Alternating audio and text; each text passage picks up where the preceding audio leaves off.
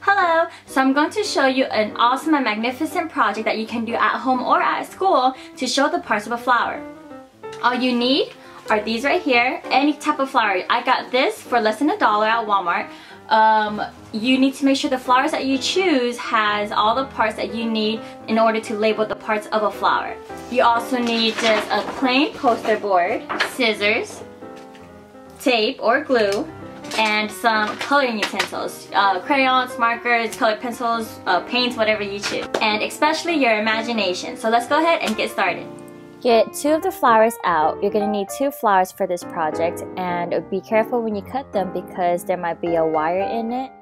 So make sure you have an adult with you. Then you're going to get the paper and draw out a line so that way you can tape one of the flowers to the left side, and this is how the entire flower looks like when you have it together. There should be a tag that tells you what the name is called. I want to say indigo tulip because I also want to name what kind of color it is. Now it's time to take the parts of the flower apart. You can either pull away the parts or you can cut it. Make sure you pay attention to the parts that you have depending on your flower. In my flower, I see right here that I have the anther and the filament, which is attached right here. And I'm going to go ahead and cut one little piece off so that I can mark it on my poster as well. Now we're going to tape the parts of our flower onto this board, and we're going to divide the parts with a marker or a crayon or whatever utensil you're using, so that way when we label them, it would look more organized. And this right here is the part where your imagination is very important. I drew some leaves because that's how plants make food, and I love food. Here's some stars because I'm a super space nerd. I drew some lightning bolts with the clouds and a little bit of water for some precipitation because we love the water cycle.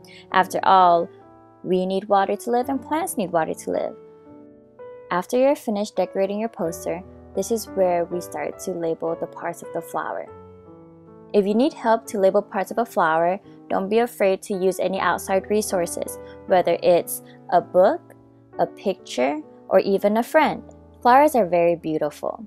Whether big or small, they always capture the eyes of a bee, a butterfly, and people. And right here, I like to draw an arrow to focus on the anther and the filament. I'm going to highlight it in blue so that my viewer can see that this part is important to look at. And at the end, I'm going to highlight all the labels so that my viewer can see the main parts of the flowers that I'm trying to show them. And that completes our project. So, as we go through this project in slow motion, I want you to think about the next time when you go outside, take a look at some flowers. Try to see if you can name the parts that it has. And if you want, even smell the flower. Flowers smell wonderful. Just make sure you're not smelling like some poison ivy or something.